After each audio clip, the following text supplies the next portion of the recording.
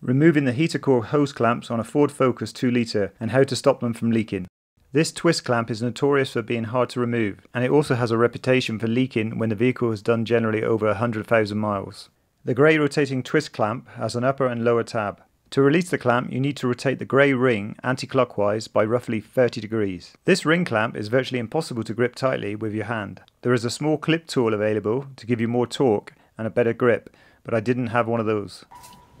To help free up the twist clamp, I sprayed on some WD-40 and waited a few minutes.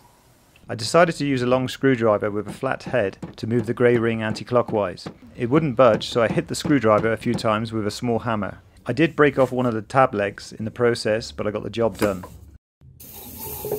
I then repeated the same process for the lower clamp and hose.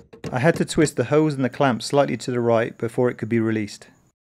I did some research and found out that these twist clamps are called ABBA Twist Type 2 clamps, and they are made by a company called the Norma Group. As far as I know, they only sell these twist clamps to large companies like Ford, so you won't find them in your auto stores. Now, most people replace the entire hose as the clamps are pre-attached in the factory, but the majority of these leaks are caused by an O-ring within the twist clamp, and one of those should only cost you $1 to $2. I read one of the marketing documents for the twist clamps, and it mentioned that they use standard O-rings with a heat resistance of 180 degrees Celsius. It can be quite difficult to get the O-ring out, so I suggest you use something similar to a dental pick or adapt a paper clip to hook it out. Measure the damaged O-ring precisely before seeking a replacement. When you put the new O-ring in place, I recommend that you use some silicone grease to ease it into its groove. The twist ring should be turned clockwise to the lock position before connecting it back onto the heater core. The grey tabs on the locking ring should align with the notch on the heater core inlet and outlet pipes.